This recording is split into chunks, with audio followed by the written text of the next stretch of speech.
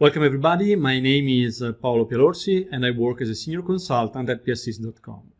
In this video we will talk about creating tenant-wide deployed solution with SharePoint Framework. So first of all, let's introduce the idea of tenant-wide deployed solutions. Well, a tenant-wide deployed solution is a solution that you can deploy in the app catalog of your target tenant and which will be automatically available in all of the site collections that you have in SharePoint Online without the need to install that SharePoint Framework solution in every single target site collection. So it is really useful, for example, when you create SharePoint Framework extensions that you want to share across all of the site collections that you have in your tenant, or when you have a web part that you want to use in many site collections and you don't want to install the SharePoint Framework solution in every single site collection, but simply being able to add the web part to every site collection where you want to use it. In order to create a tenant-wide solution, you need to scaffold a SharePoint Framework solution. So you at Microsoft SharePoint as the starting point. You will have to provide the answers for all of the questions provided by the human generator for scaffolding a SharePoint Framework solution. First of all, the solution name, which can be the name of your folder. You have to target a target environment, which will be SharePoint Online for a tenant-wide solution. You have to select which will be the target folder and can be the current folder. And then you have to answer the fundamental question about tenant-wide deployment, which is, do you want to allow the tenant admin the choice of being able to deploy the solution to all sites immediately without running any feature deployment or adding apps inside? And if you will reply yes, mind that the default answer is no. If you will answer yes, the solution will be tenant-wide. Actually, under the cover, there will be a flag in the package solution.json file that you can change later on if you change your mind or if you want to switch from tenant-wide to site collection targeted solution. So you can always change your mind later on. And then there are many other questions like the isolated domains, which I will not cover right now. And you will have to select the kind of solution that you want to create. Let's say that we want to create a web part solution.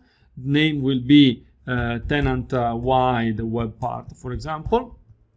We can provide a description and we can select the JavaScript framework that we want to use. And I will simply use the no JavaScript framework selection to speed up the scaffolding process. So once my solution will be fully scaffolded, I can open the source code using Visual Studio Code, for example, and we can have a look at the solution by itself. So the scaffolding is now ready and I can start Visual Studio Code to have a look at the source code generated. And if we go to the package-solution.json file, we can see that we have a skip feature deployment attribute equal to.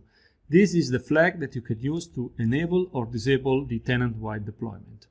It is called skip feature deployment because actually under the cover, when you enable the tenant-wide deployment, what will happen will be that any custom feature defined with the feature framework of SharePoint in your SharePoint Framework solution will be skipped and will be not applied to any target site collection because you will simply do the tenant-wide deployment.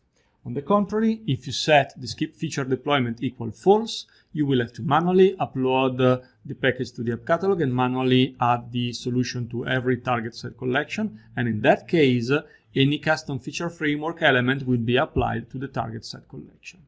Now, if we open the web part, we can see this is the out-of-the-box generated one, and we can say customize SharePoint experiences using this tenant-wide deployed web part, just to make some changes. And we can now use the gulp bundle --ship to create a bundling ready for shipping of our solution, as well as we can then create a package using the package solution option of gulp.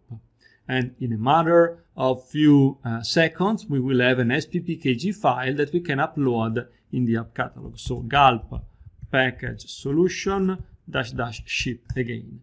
And we will get back the package file ready for upload in the app catalog.